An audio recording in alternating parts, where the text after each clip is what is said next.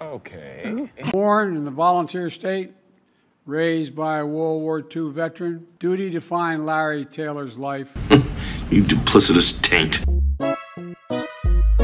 Man, he volunteered to join the college ROTC unit at the University of Tennessee, Knoxville. Then after graduating in 1960,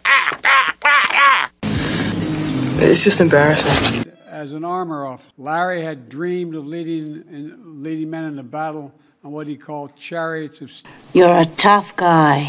What the hell is that? 20 days on the ground for Larry to realize he belonged in the sky. He wanted to be a pilot. Well, it was weird, right?